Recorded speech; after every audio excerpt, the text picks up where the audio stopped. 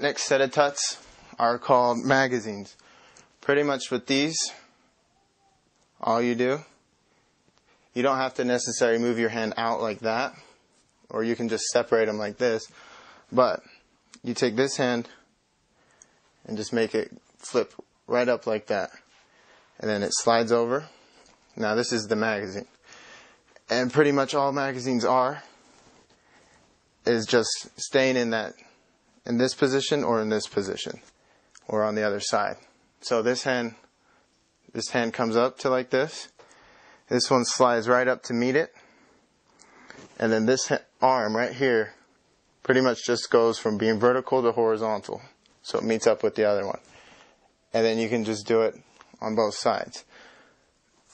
Now with magazines, you can make them look different by just having the hands turned another way or even turned in. See, if I just flip this hand in, bring it up like this, flip this hand in, it's the same thing, but my hands are turned in instead. And then I can just flip them out. Flip them in, flip them out. Something I usually do with my hands is I just flip and then turn the wrist. So I flip the hand, turn the wrist, flip, turn. And just do that alternating between each hand. Flip, turn, flip, turn. Flip, turn, flip, turn. Comes up, flips, turns.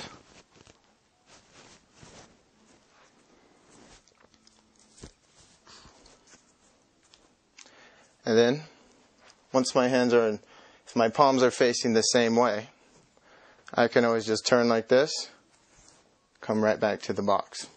So a combo you can practice, flip up like that, come over, this hand goes up, this hand flips, turns, slides up, flip, turn, goes vertical, comes over, hands come like that, make a box. On the other side, flip, turn, comes up, flip, or turn, flip, doesn't really matter. But if your hands are facing the same way and you come like that, you can also just come to this position, slide together, make a box.